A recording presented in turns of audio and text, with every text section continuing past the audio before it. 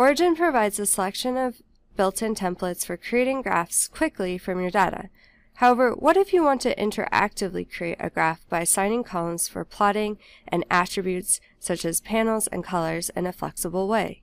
With this in mind, we have created a GraphMaker app introduced in version 2019. Here, I have a worksheet with columns of data that are numeric and categorical.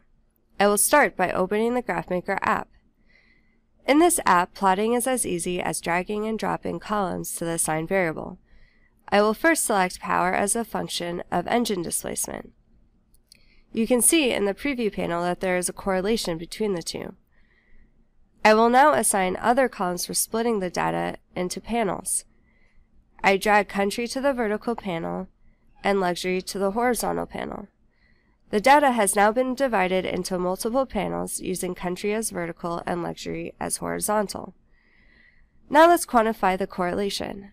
I can select Fitting checkbox where I can choose the polynomial order and leave it as 1.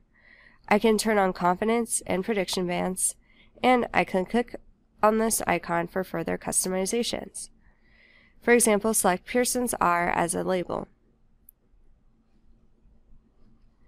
Now my graph is done, I can save the graph as page view, which is fixed with, or window view. When I choose window view and the graph is created, I can dynamically resize the panels by simply dragging the graph to the desired aspect ratio. Now let's take a look at another example with the same data.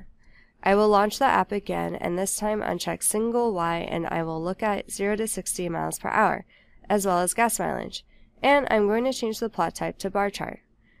Note that there are many plot types to choose from. This plots the mean and deviation of the data. I will choose country as the vertical panel and luxury as the horizontal panel.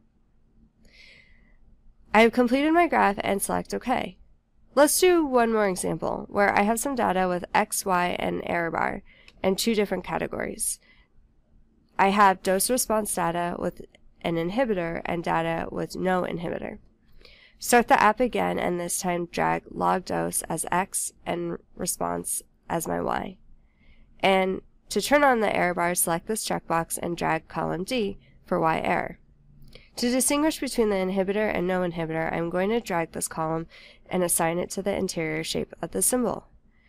Now you can see that the inhibitor is plotted as closed symbol and no inhibitor as plotted as open symbol. Click OK to create the graph. Please try this GraphMaker app and please provide feedback. Thank you.